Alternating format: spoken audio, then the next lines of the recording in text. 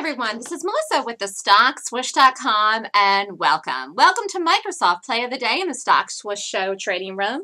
Boy, September is off to a nice, good start. And I really had a feeling this was going to be a good month about a week and a half ago. Yeah, like 2 weeks ago. It was the third week in August, was just really good. And things were going to bigger targets. And I said that it was like a sign. It was like a sign that the month of September, things were going to work out really well. And I really had no expectations today, day after a holiday. Market was closed yesterday. Had a long weekend of getting anything of any significance today. And yet I woke up this morning and saw this and liked it immediately. So let's just look at this chart. Here we have the Microsoft, and did this back in July. Okay, this was the day of the earnings of the gap down that happened here July 19th.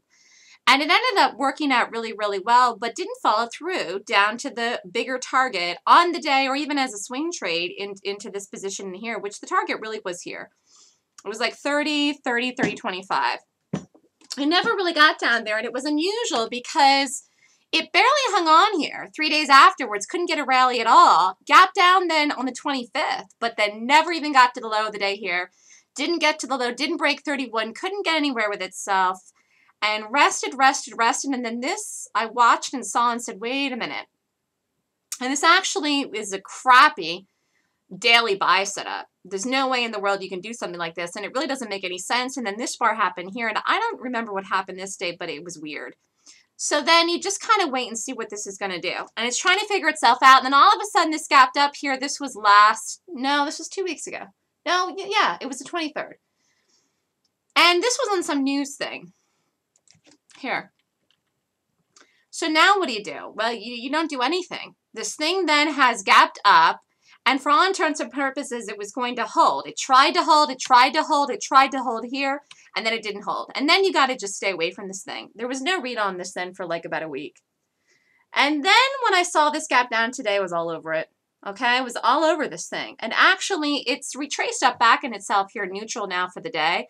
It did not go and break 31.25. Was actually, it almost got to the dream target here, 31.25. Got within 4 cents. I thought it might go to 31 today, but I really thought 31, 31.50, 31.25. Those were the areas, and then 31. But this had a beautiful move. Beautiful move. Was so patient. It had a nice, just a terrific entry in this today. Terrific entry in this today. Really, really got to hand to myself for being so patient. And the funny thing is, you know, it is hard to be patient on a Monday/Tuesday, really the first day of the week, because I like to get aggressive and stuff. However, I was willing to be a little bit patient with this, okay, because I saw the market this morning, which rallied hard up into the open, and wanted to make sure this really, really held the area. And it did, actually. I was going to give this way higher as far as the resistance. I had a lot of numbers written down for this, but it did hold the real one I wanted it to hold, which was 32.10. Okay, it held 32.10, and it did hold it early. In fact, what time? I forget. Let's see. I knew it wasn't going to hold 32, and I didn't expect it to.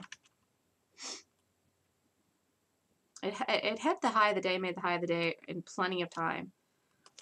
Yeah, it did it before 9:45. In fact, what did I have on the sheet? Here's exactly what I wrote down. Wait for it to pop a rally first. I did. And set up by 9:35, 9:40. Set up by 9:45. However, if it sets up ASAP, then I'm not going to do it. I did say that this morning. Why? There was over 8 million people in here pre-market, and I expected some people to push out up against it. So I said I was going to wait for a retest or a second setup, or wait for the confirmation, and we got it. So it was a beautiful play. And if you don't know what to do with this, then you're not sure what to do with this. If you thought this was a buy today, you got hurt in it.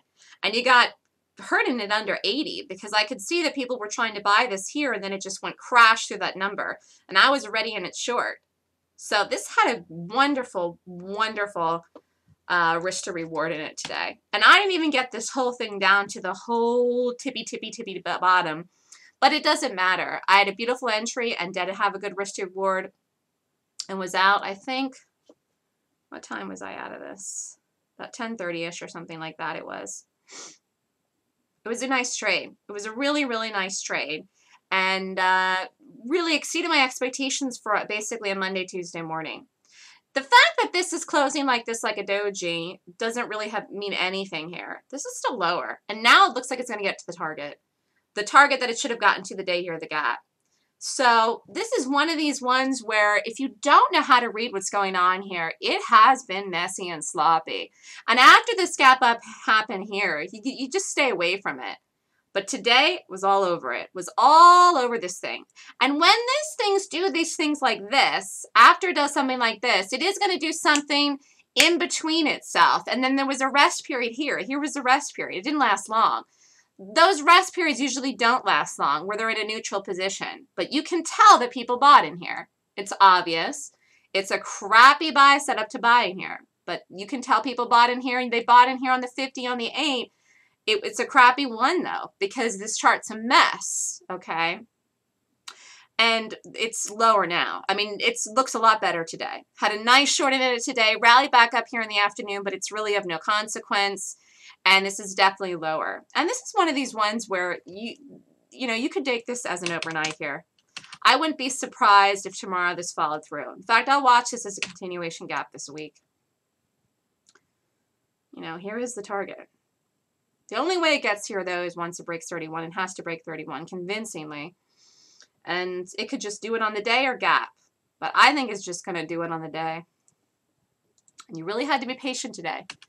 I like to get in stuff right away and like it to go immediately. And I had to be patient and patient and patient and patient and patient till it broke.